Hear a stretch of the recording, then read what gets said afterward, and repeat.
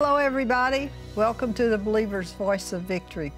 Kelly's back with us today, got some more good word for us. You don't want to miss it. Welcome, Kelly. Thank you, Mama. Jesus has made us free. I'm not talking about, I'm not wanting you to develop a sin consciousness.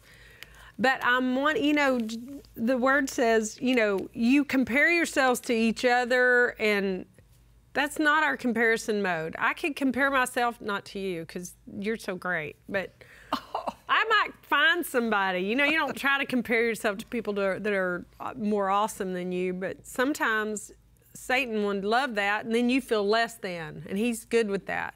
And then if you compare yourself to somebody that you feel better than, then that's not good either. You feel more than. So you're working in pride or shame, one of the two. He doesn't care. They're both a lie, because our comparison should not be among each other. Our comparison should be with the Spirit of the living God. Jesus himself came into our heart to change what we look like, change what we act like, change what we sound like. Amen. And Satan doesn't even care if change what we are like. Exactly, from the inside out. Of course, Satan loves it too when we get caught up in performance or caught up in striving to be this or striving to be that, because he knows as long as we're striving in our flesh to be awesome in him, in Jesus, we're not going to be able to do it. If we become one with Jesus, if we allow him, not into our, if we're born again, he's filled up our spirit. But it's our soul, our mind and our will and our emotion. Our soul has so much to do with our life. Oh, yeah. The word says, beloved, I wish above all things that you would prosper even as your soul prospers. There is not going to be any prosperous until your soul prospers. Because having money is not being prosperous. People say, y'all are just a prosperity ministry. Absolutely. And we're not talking about just having money. It's awesome, and it's fabulous, and it helps. It does come in handy. It comes in handy, especially if you need to preach the gospel or help people or do things for people. And it's something that Jesus provided for us. But we're not prosperous by having money. We're prosperous by having Jesus on the inside, Amen. living on the inside of us, coming out with the love of God. When relationships prosper, when life prospers, when your heart prospers, when your heart's not condemning you. What does it mean for your heart to condemn you? When your heart's not telling you everybody hates you. When your heart's not telling you you're no good, or you should be ashamed of yourself, or you're better than everybody else. Whatever that message of the enemy that is a lie, that your heart is consistently filtering your life through. You could look at it like that. Like someone who's got abandonment harboring in their heart, that's a lie that the enemy put in there. You're abandoned, you have no father. Well, regardless of your life on the earth, you have a Father who loves you, and yes. He literally emptied heaven to get you back. He sent Jesus to win you back. There's not one person that I'm talking to that does not have a Father who loves them. Now, you have to receive it. You have to receive the love. You have to receive Jesus. But the Bible tells us, if we show we belong to Jesus, and then he talks about, by our love and by the way we stop sinning, we show we belong to Jesus. Those are not the ways we belong to Jesus, but it shows we belong to Jesus. How do we really belong to Jesus? He says if you keep sinning, or if you hate your brother, you say you love God, but you hate your brother, that shows you really don't belong to Jesus. What does he mean? Does he mean you're not a Christian? Does he mean you're not going to heaven? No. What he means is there's a space in you that doesn't fully belong to Jesus because you're harboring something else. And so that's when I say sin, and I'm talking about removing sin out of our heart, I'm talking about the root of sin. I'm not talking about that thing you did. That thing you did that you repented for, that thing came from a root on the inside of you. The Bible says out of a good treasure of a good man's heart, there comes good fruit. What comes out of our mouth is not the beginning of what we have. It's what's on the inside really is the beginning of what our life looks like. Now, what comes out of our mouth shows what's in the inside. And we can purposely take God's word and make it come out of our mouth, and it will then change what's in the inside. So God gave us that ability to change the tree on the inside with the words of our mouth when they are His words. He's given us words here to speak. He'll give us words in our heart that have to do with your life. Like I told the story yesterday of calling somebody to apologize for a certain thing that Jesus said, you need to do that. I didn't like it. I didn't want to, but I allowed the words He told me to come out of my mouth, and they changed a big situation for me because He knew, but really mostly it changed me. And when you can allow Him to change you, it is less important to you what everybody else does. You know, when you're a victim, everybody else can control you. One day, this is an example of what I'm talking about. One day I don't even remember what had happened now, but boy, somebody lit my fire. Somebody offended me. And I was feeling like they were against me. And I was feeling like they're affecting my ability to do X, Y, Z. And it was just so quiet on the inside of me. The Lord just spoke up and He said, Kelly, you're being a victim. And I had already determined in my life, I will be no victim. I am not a victim. I'm a victor. And you can't be a victim and a victor at the same time. So what I'm bringing to you this week and next is just the thought and the understanding that there's stuff we need to deal with. Repenting of the thing you did, the lie you told, the cat you kicked, the whatever it is, the thing you stole, the way you didn't walk in love, or you were angry or bitter or whatever. Repenting of that occasion and event is not the cleansing of it. But when you repent from that thing you did, you open the door for Jesus to cleanse you from all unrighteousness. So that's what I want us to see today. And I want us to really kind of get off of our high horse a little bit. I had to, and so I'm just going to assume you do too. So if I had to, you do too. Get in my thinking that I do need to deal with the root of sin that's trying to take a home in my life, make a home, and speak to me when it wants to in my soul. And then we went to Mark 11 earlier in the week, where Jesus drove out the lie. He said, my Father's temple is a house of prayer for all nations, and you've made it a den of thieves. Well, our body, our life is the temple of the Holy Ghost. It's the temple of God, the temple of Jesus in this earth. We need to give Him a good place to live. And if you let Him, He'll do the housekeeping for you. You just have to say the words and get it out and give Him permission to point things out to you. We talked about Revelation 3. He wants to sit down with us and tell us the stuff that we need to remove and clean us up. So, and today's the day for it. Now is the time. He's cleaning His church out. You know, I said the other day, I started to say this, but I don't think I finished it. But He's coming back for a church without spot or wrinkle. And to me, looking at myself and looking at the church, we've got a ways to go before before the world would describe us as a church without spot or wrinkle. Because John 17 says that when we get so unified as a body, that the world is going to know how much Jesus loves them. They're going to see Jesus when we come together. Well, we're not there.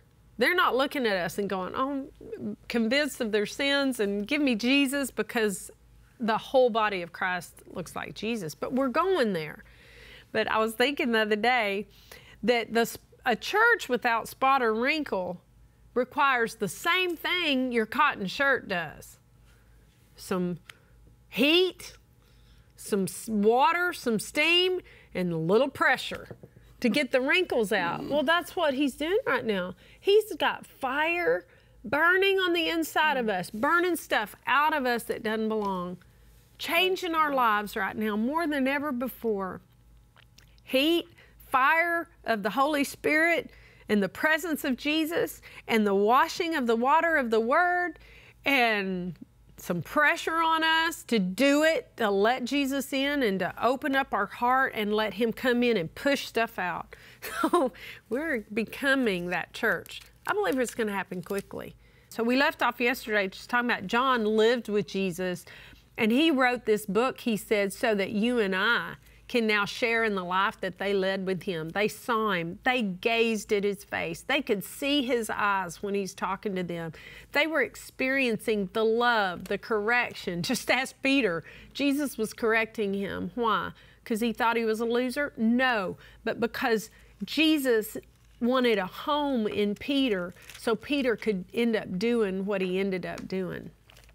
Jesus wanted to have a home in there, not filled with the lies of it, that Peter was always walking in the flesh because of the untruths that were harbored in his heart. Jesus even called him, he said, get thee behind me, Satan. He said, you don't have your mind set on what the Father wants.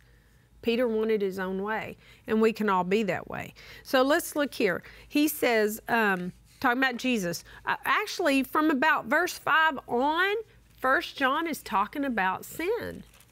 Here we are, the most mature apostle in the faith, and he's talking about sin. And he's talking about the end days. And he's talking to the believer, but he's talking about sin. And you know, in Revelation 3, we read it this week, Jesus was talking to the church, and he's talking about, I'm having to knock. Why is he having to knock on the door of a heart that should belong to him?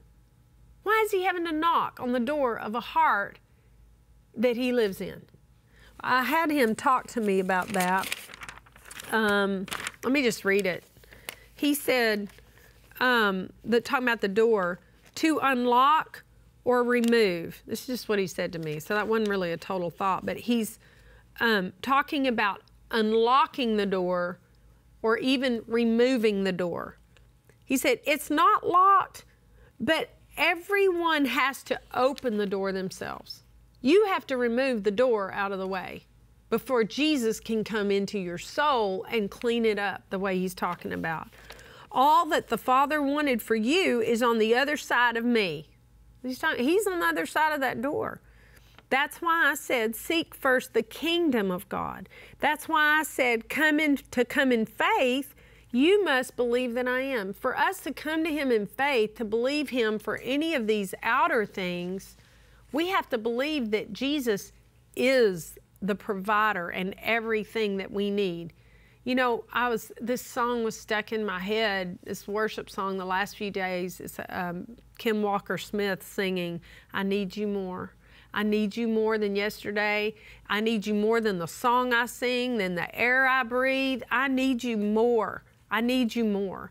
And I was thinking about that song, and that word need, it doesn't mean a word, the way we're talking about needing Jesus, it's not a matter of lack.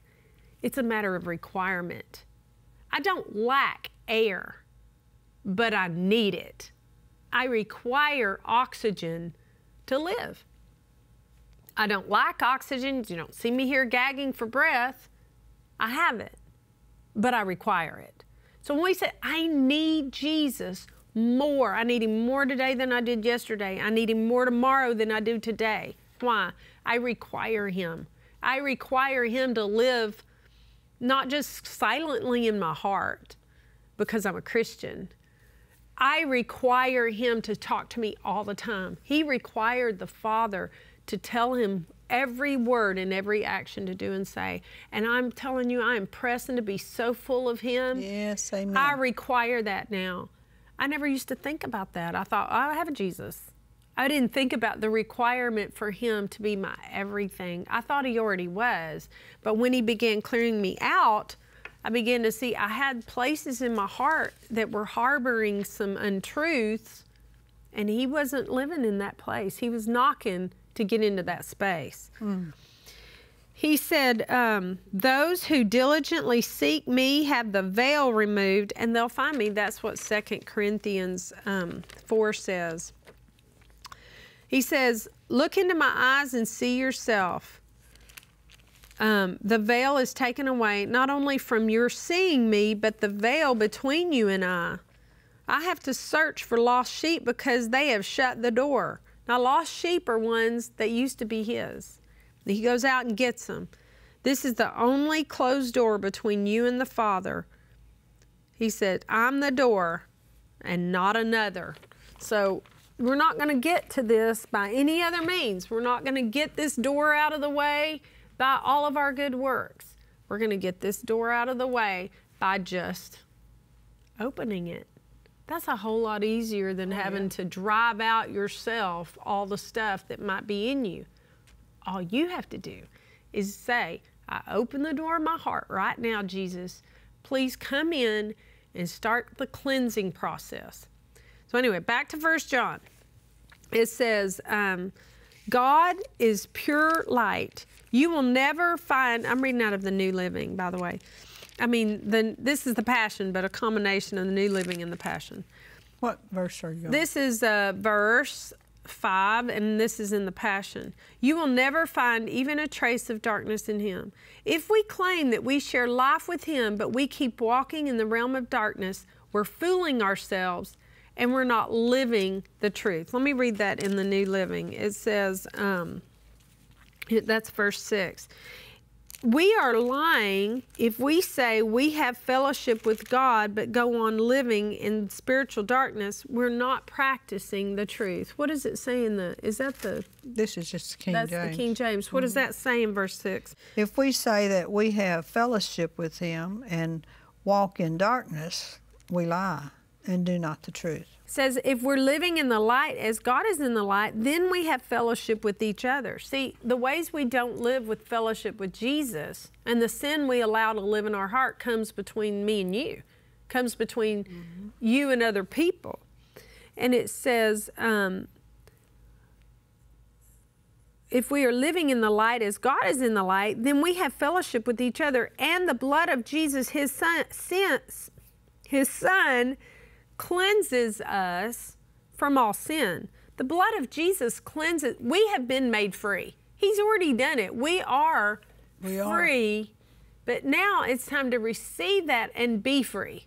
We've been made free, but it's time to be free. Amen. And as we allow him to come in, as we repent, shorten this, we're going to pick up here, but I'm just going to read verse 8 and 9. If we claim we have no sin, we're just fooling ourselves. If we claim there's nothing in there that's of sin, of the enemy, a lie of the enemy, we're fooling ourselves. But if we confess our sins to him, he's faithful and just to forgive us of our sin and cleanse us from all unrighteousness. So this week we're going to talk about how he can cleanse us from the unright places that are in our heart. The lies that the enemy has tried to plant in our heart, we're going to get free of them. Praise God. You know, in the rest of these broadcasts, we're going to pick it up in our next broadcast. Kelly and I'll be right back.